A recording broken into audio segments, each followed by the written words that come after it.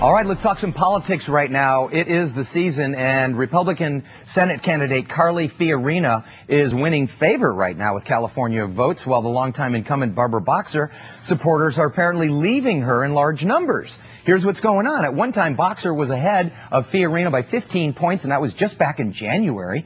Fast forward to today and look at the California poll numbers, and you can see that things have changed. Fiorina has closed the gap to 3-point difference, 47% for Boxer, 44% for Carly Fiorina if the election was held today. Now, the story behind these numbers is really all about Boxer's disapproval rate. 43% of people in California, the registered voters, say they're not happy with the job that Barbara Boxer has done, which is the highest level of disapproval ever for Barbara Boxer ever in a poll. So that is the latest poll on the U.S. Senate race, which is obviously a very important race.